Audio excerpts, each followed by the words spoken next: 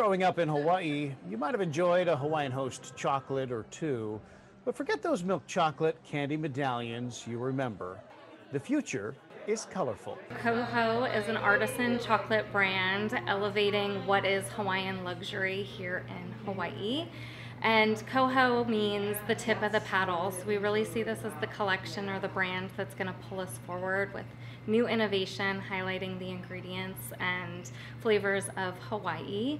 Teresa Tuxorn, the global marketing director for Hawaiian Host Group, says while the idea behind KOHO, the group's new luxury chocolate brand, was in the works long before COVID, the pandemic did change the way they do business. It definitely pushed us to have to pivot. Our business has traditionally been a wholesale model, so through this we did take the opportunity to redo our website, bring some fulfillment back in-house, and try and maximize the most out of a challenging situation.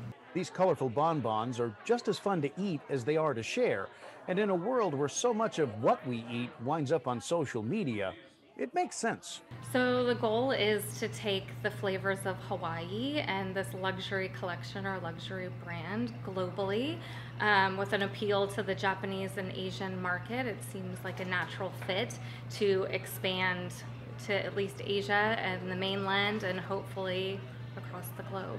The timing of the pandemic moved most of the KOHO marketing online until now. KOHO was actually started before COVID. And as far as a concept, we did have to pivot. So we did a soft launch online with only 5 SKUs.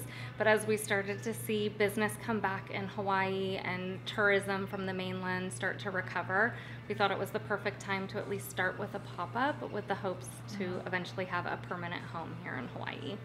Moving forward, Tuxorn says the initial signs point to sweet success. This has been a project that's been in the works since the beginning of COVID, so to see it finally come to life and to see people's faces light up when they see how beautiful the bonbons are. They are hand painted or hand spray painted. To see the packaging, it really feels like a success and will only continue to grow.